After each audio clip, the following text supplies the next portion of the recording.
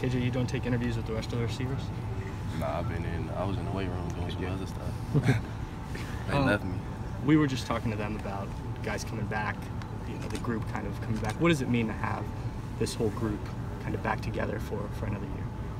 It shows the maturity level that we will have in the receiving room, and it shows the leaders we have coming back, like Paris and Terry are captains. So that's a leadership coming from our room, and older guys can help drive the team more this year. Instead of everybody saying we were young and all that, but we have more experience this year, and so I feel like that helped the team out a lot.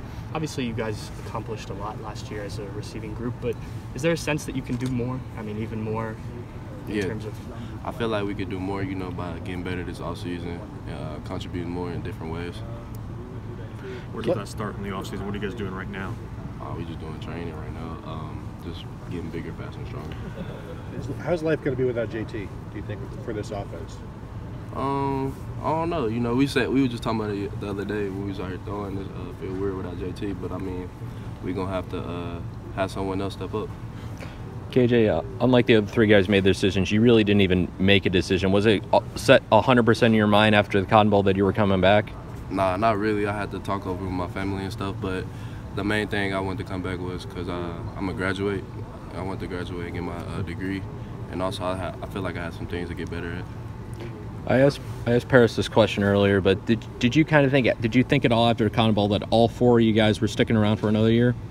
Honestly, I didn't think so, but we didn't really talk about it. We were just worried about the Cotton Bowl and winning, and then after that, we just went home to our family. So, but I didn't think everybody was gonna come back, with people graduating and stuff like that. But it is what it is. How much of it was a group decision, or was it all just purely individual?